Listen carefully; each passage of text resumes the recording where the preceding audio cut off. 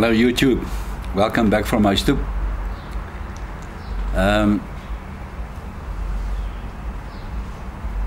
I'm smoking a true African blend, South African jock of the bushveld, in my Nording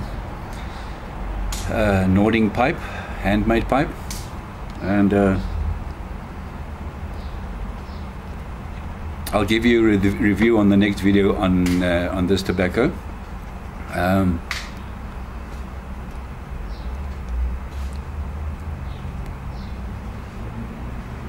Yeah, but today is my last video in my series Who Am I, and also the last one in the sub-series of What I Believe. I think by this time now you know what I believe and you know who I am, so I'm not gonna bore you anymore with some of my views, although I cannot promise that, because I might just one day again pop up and say, you know what, this is what I'm thinking now. So, but for now, this will be my last in this series. So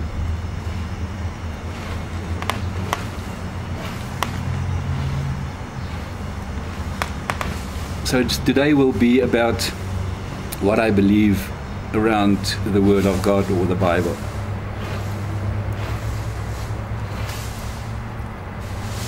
There's a slight breeze, so I'm struggling to keep this thing on a nice puff level, but that's fine.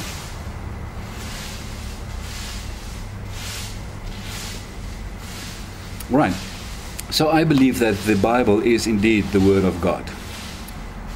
Some people like to add some other descriptions and words to it, like authoritative and infallible and all those kind of things.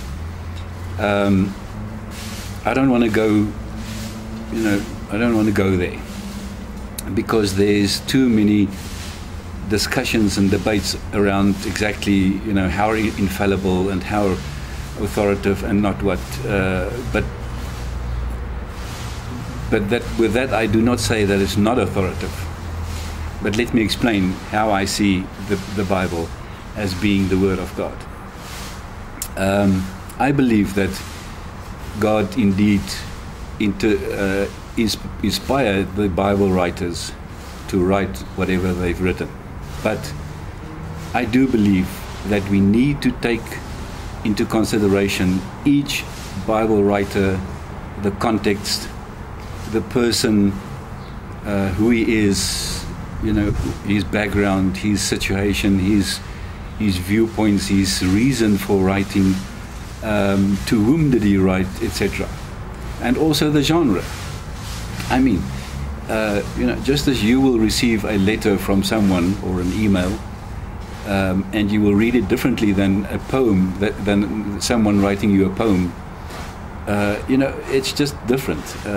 All the lyrics of songs, they do not fit into normal sentence, normal paragraph, normal article style of writing, because they need to fit into a certain rhythm and music. And I think that is crucial to understanding the Bible and the Word of God. For example, how I see it is, for example, Matthew. Matthew was Matthew. He was a Jew, and he was working in the toll gates, so he was obviously not in the most favorable position where people in those days were. And he wrote with a certain perspective of trying to convince people that Jesus is indeed the Messiah. And that's why he starts with a long genealogy and descendants register and things like that. But look at Mark. Mark's got a whole different view. He started with Jesus' ministry. He left out all those early years. Look at Luke. Luke was a doctor. It seems as if Luke came more out of the heathen or the Roman, Greek, Hellenistic area than a Jew. So obviously for him the wonders around healing and those kind of things were fantastic, and he wrote more about that. And his mission was to write to the Gentiles and the Greeks. So, different perspective. Now, some people want to take those and put them all together and say, you see, but because these four wrote differently about the same story, therefore the story cannot be true. That's not true. When you write a story and when I write the story about the same story, if you give your interpretation of what happened with 9/11 or with apartheid or whatever history or World War II, and I write my perspective, they might not include exactly the same thing, because we are different people, we are different thinking, different backgrounds, and we write with it maybe with a different perspective. And I think we need to take that into consideration when we read and interpret the Bible. Now, some will say, yeah, but then you make it less authoritative, because then you choose what you like and what you don't like. Not at all. I'm just making sure that I'm understanding what was said 2,000 years ago, because surely Luke didn't write to me in 2015. He wrote to the people and the world between 50 and 100 after Christ. But it does say a lot for us today, as long as we understand what he wanted to say at the time. And that is how I see it's God's words. It's God's word because he took people and he used them, and he used their personalities and their background to write to us and giving us his revelation, what he wanted us to be understood and to be told. So yeah, I do believe that the Bible is indeed God's word. The other thing which I also think which is very important is that we as Christians should never use the Bible to bash someone else. And unfortunately, the reason why I'm putting it in here is because I've seen it. And I don't think that was ever the intention of the Bible to be. If the Bible is not there to do Bible bashing, to get to someone and to hit them correct, or to try to convince them of their wrongdoings. I don't think that is really the purpose of the Bible. So yeah, I'm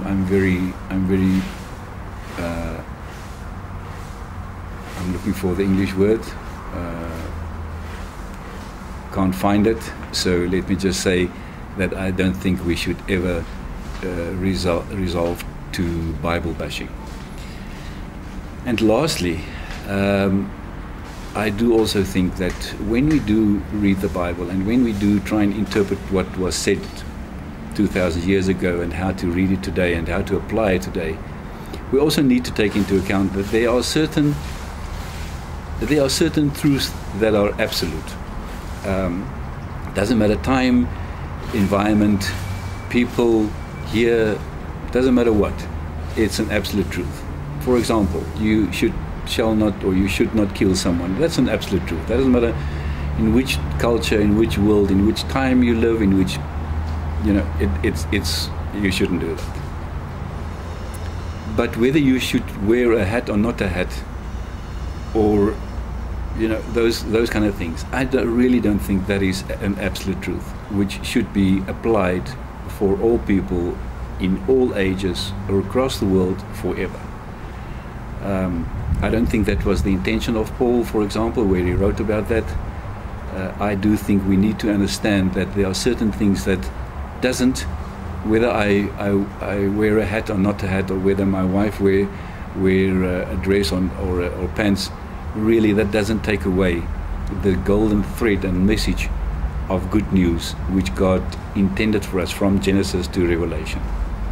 So to me, I normally, what I do is I try to try and determine, does this affect the good news, the story of God? Does this make or break the good news? And really, I don't think, whether a woman should speak in the congregation or not doesn't take away the good news and the story of God. Obviously, Paul wrote for the time he wrote that letters, and in the time it was that was the cultural engagement. Look at slavery. Paul accepted slavery as the cultural environment, and he spoke about slaves and, you know, working in a working relationship with your masters and your slaves. No one today will dare say that slavery should be applied again. So yeah, we need to understand, and we need to make sure that whenever we apply the Bible, that we do not apply a cultural a cultural truth and make it an absolute truth, as if it is applicable to everyone, everywhere, forever. Because that's when Bible bashing comes to the fore easily. Another thing which I also think which is important is that we should never use the Bible as either an history book or a science manual or things like that. I don't think the Bible was ever intended to be like that. I cannot try and determine whether, you know, how God created and how the universe came together through the Bible. Yes, I may get some pointers and some historical descriptions through the Bible, but I do not think that we should use the Bible as either an historical handbook to try and determine history and how things developed, or as a science handbook. So, yeah, you know, by saying that I do believe that the Bible is the Word of God, it's also authoritative to me, but I do plead and believe that we really should make an effort to try and understand the Bible better than what we did for many years. One of my examples will be, for example, apartheid. The Bible was used to show that apartheid was actually right and should be applied to, you know, to our history, only to find, you know, years later that it was a big mistake.